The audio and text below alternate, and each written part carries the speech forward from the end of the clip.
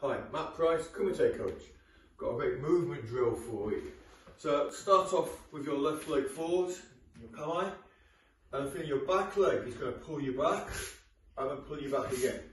And the same leg, the right leg is going to pull you to the side and to the side again, and the same leg is going to take you forward, forward and forward again. So now I'm right leg forward.